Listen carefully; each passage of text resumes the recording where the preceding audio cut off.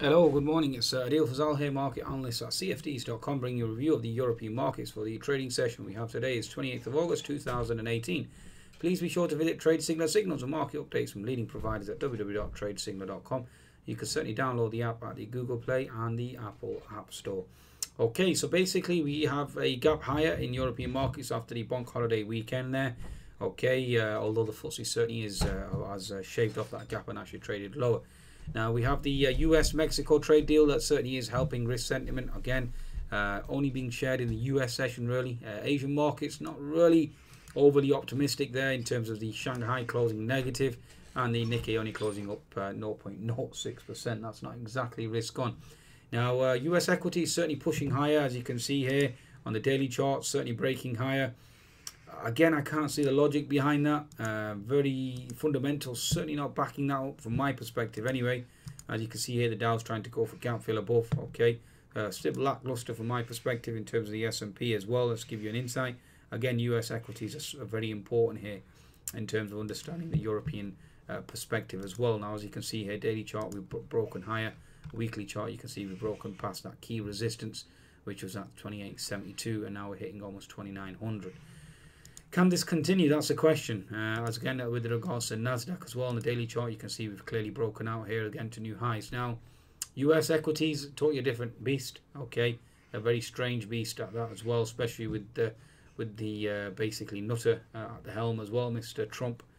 He's had legal problems with regards to Manafort, and Cohen obviously pleading guilty. Again, that was expected to renew a potential argument for impeachment, and again that certainly hasn't had the effect at all.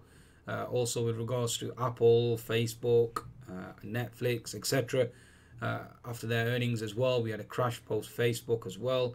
That certainly hasn't had the effect on the Nasdaq either, in terms of obviously creating a potential pivot market top.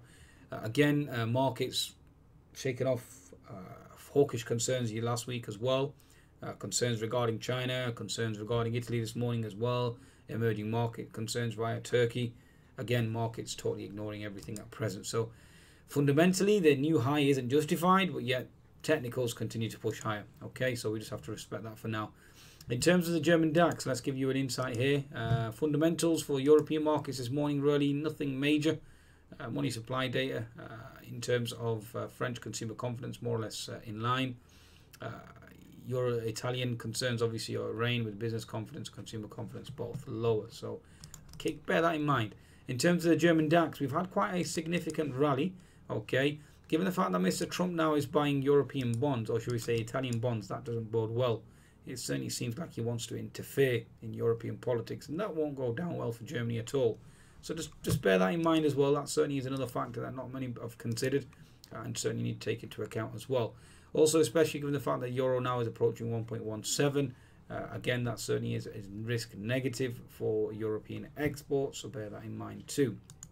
As the Euro appreciates, it hurts European exports, so it's a zero-sum game from that perspective. Okay, so in terms of the markets at present, we've held resistance at 12.8585, so watch out for resistance there.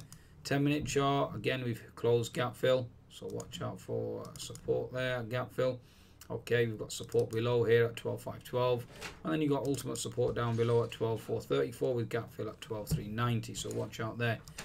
In terms of the French CAC, let's have a look. In terms of the French CAC, we've been attempting to close the gap at 5,500. We failed to do so thus far. Okay, we've got the unfilled gap below, so watch out below. 10-minute chart, certainly lackluster. Okay, if we do flush below, then you are testing this key support of 5,450. That's really the area to watch out for. A little mini HNS certainly is forming there as well. We've got potential gap fill here.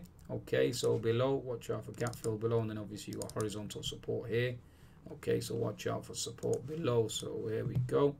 Watch out for that zone there. Okie dokie, right. So watch out below.